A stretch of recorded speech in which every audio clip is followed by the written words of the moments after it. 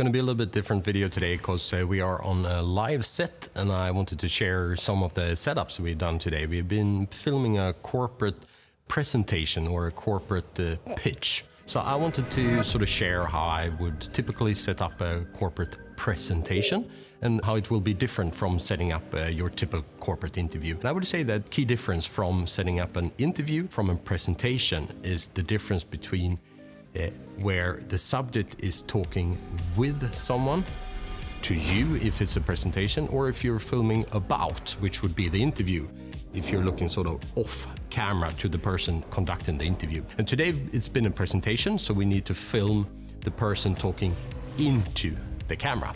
Other than that, I would say your typical lighting setup for a corporate presentation is fairly equal. So we have a key light that's 40 degrees in front. I want it more in the front of the face when we do a presentation, more even and less moody, because it's also corporate, so a little bit more high key. It's still about 40 degrees above us as well, and we still try to film on the shadow side. Even if we are sort of filming more directly into the face, the key light's going to come from the side. To that we have a hair light, so it comes from the opposite of the key light. It's gonna come from above us and gonna hit your head, but we need it behind us so we don't have any spill lights on our forehead, because it's gonna be a little bit too warm to match sort of the ambient of the room we are filming in. I also have a sound blanket to block out both some sound, but I also use the sound blanket because we are sort of in a live environment. We are in the middle of Chalmers School of Technology, so it's a lot of students walking back and forth, which is nice, but it can also be a little bit distracting to the person that actually we filmed doing their presentation. So I put up a big sound blanket just to ensure that we blocked out both the sound, but also the people moving, so they wouldn't be distracted and starting to look off camera. And I think that's a good tip to think when you do a presentation in a live environment. Help your subject to stay focused on the camera by, for example, blocking out the people walking. That way they can be sort of more in their bubble.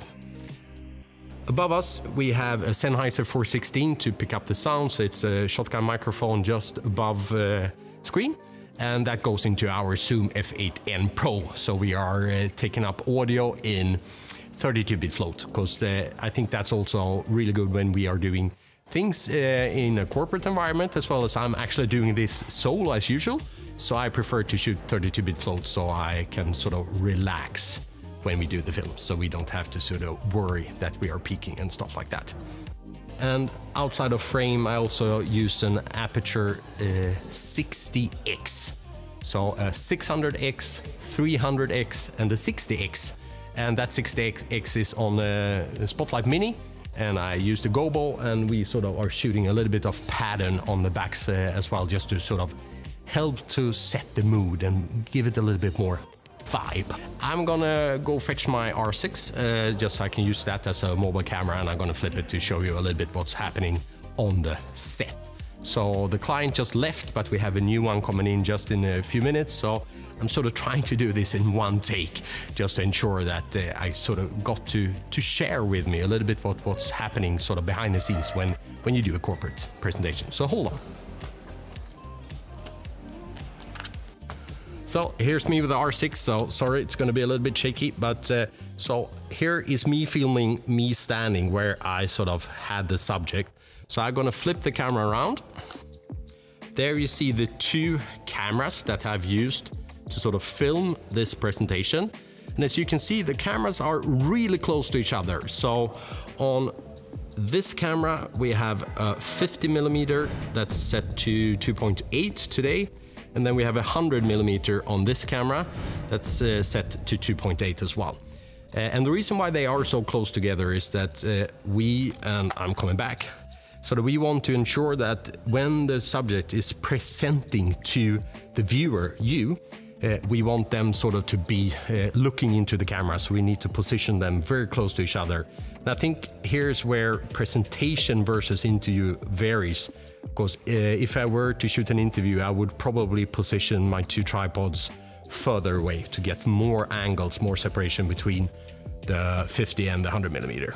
And I'm gonna shift it back so we're sort of still standing on the X. Then we have a huge softbox, the Aperture 150 centimeter light dome. Above us we have the microphone, the Sennheiser 416. Also use this to block off. Let me show you, see if I can fetch this on this camera. Here you have a light source, and it's very warm. I think it's 3000 Kelvin, so we don't want that to sort of spill on the face of the subjects. So that's why I use this to sort of block off the light. It also actually helps a little bit with the sound bouncing and position it above the microphone. If I turn to my left, camera right, we have the sound blanket, then we have our sound bags, and please don't forget your sound bags. These are 10 kilos of sandbags, just to ensure that nothing's gonna tilt and hit your customer. That's gonna be really bad for your insurance, trust me. Here's the 300, it goes up to this pole. There we have another 10 kilograms of sandbag to the Aperture strip box 30-120 that I've used as a hair light as well as rim light to sort of give some contour on. And behind us we have sort of the practicals as well as some ambient lighting. And that's pretty much sort of the setup. I'll turn this off and kind of go back to this camera, so hold on, turn this up. I think one really big difference when sort of doing the presentation versus interview is if I'm conducting the interview, I want to make sure I keep eye contact and I keep sort of the subject in focus, so you can focus on me instead of the cameras. Otherwise, it's very typical. They're gonna look at you at the interview, but they know they're being filmed, so their eyes gonna shift like this. So that's where it's very important to keep that focus. And you covered that in previous videos, that don't fiddle with your camera and your gear. Have your interview questions ready so you don't drop that focus. But it's the opposite when doing presentations, or in this case, a corporate pitch that we did today. Because you want that subject focused on your cameras, both cameras or in between them. So, and if you're starting moving behind the cameras or outside the cameras, inevitably the talent's gonna sort of start looking at you. So once you press record on your cameras, try to stay as still as possible so they can keep focus on the cameras instead of you, because they are the talent, they are what should be filmed, and you should support them, not interfere with what they are doing. Key takeaway, if you summarize it, if you're doing a corporate presentation instead of doing an interview, keep your cameras much closer together so that you still sort of can have eye contact with the subject, both in the wider shot as well as the more detailed shot. I would move if it's corporate, I want more high key, more light, less moody. I would move my key light a little bit closer to the front. So if your typical moody interview would be like 45 to 50 degrees to the side of the subject, I would move my key light to 45 to 40 degrees in front of the subject. And if mood is 45 to 50 above, I will probably turn it down a little bit, so maybe around 40 degrees above us. That gives you more high key light, a little bit less moody and more rapping. And the bigger the sound, the bigger the light source, the smoother the light. So we can still afford to sort of keep a little bit of shadow. Today, when I used the sound blanket that we did today, we are both blocking sound, but we're also blocking movement, so we can have the talent sort of connected with the camera.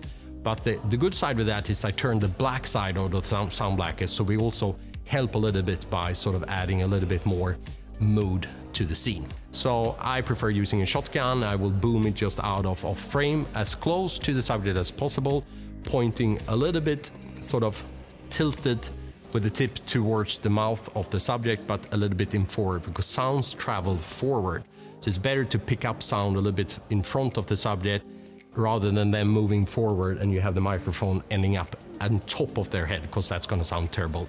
If you have unwanted light, use a flag and block it off so you don't get any spill light in a color temperature you don't want or you can't control. And as always, try to light your scene, not just your subject, and that is true as well when we do corporate presentation.